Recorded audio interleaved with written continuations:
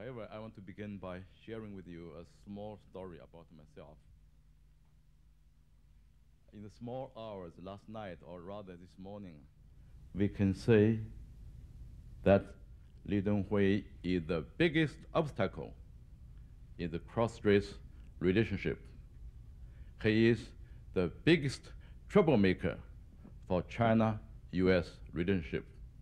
And at the moment, he is also the biggest destabilizing factor in the region's situation.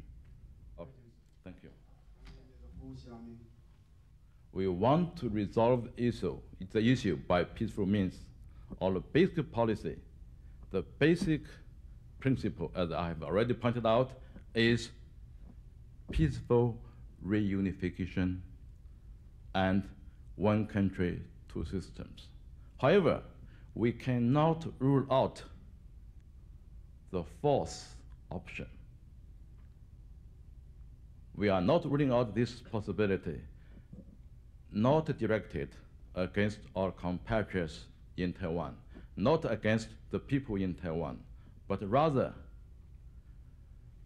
we want to prepare ourselves to stop any possible Taiwan independence or any possible foreign intervention and foreign aggression. The doctrine of state-to-state relations between these. It's clear that people like Lee Teng-Hui now want to stir up a military flare-up between China and America. China does love peace. We do long for peace.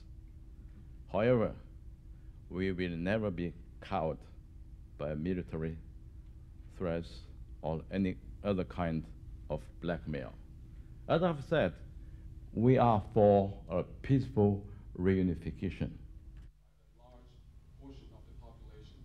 It's my understanding that President Johnson has written to President Clinton. I'll start from the bottom of your questionnaire.